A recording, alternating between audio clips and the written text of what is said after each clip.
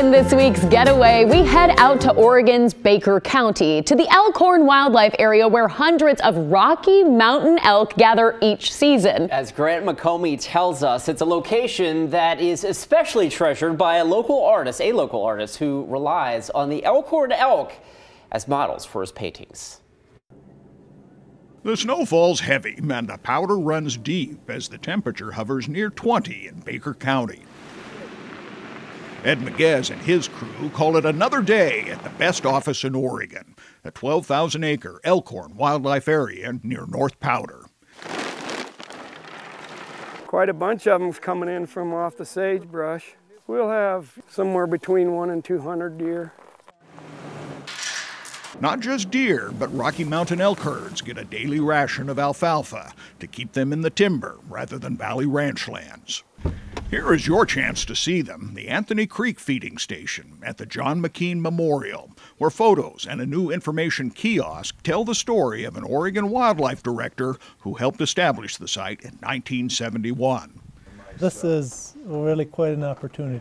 Nearby, wildlife artist Paul Hoelscher is giddy as a school kid. The coats are beautiful and there's no effort there at all.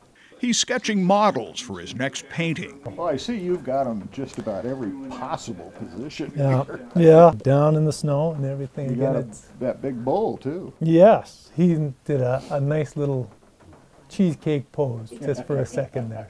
Hoelscher says it's rare to get so close to so many elk, yet he loves each minute of it. Very valuable experience for somebody who likes animals and likes to make art of animals. That much is certain for the Minnesota native who made Baker City his home a dozen years ago.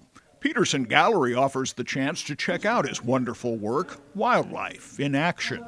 Life isn't very sedentary for very long, and that's something that just has gotten me a lot.